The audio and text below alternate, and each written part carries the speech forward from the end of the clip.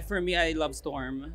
So like, Storm is like my #1 for me. I mean, I was gonna say Storm, but that bitch is already in drag. So all of those X-Men, those female, powerful comic book, cartoon characters, they're like drag down. So Storm is one of my favorite characters, and she is an empowered Black woman. She has the powers of Storm, and something that I would love to see in comic books is not only like we've seen this Storm from the early stages as a teenager, as an adult, but we also haven't seen like what happens after. There's beauty in all stages of life, and I would love to see Storm in her later years, like a disempowered like queen, right?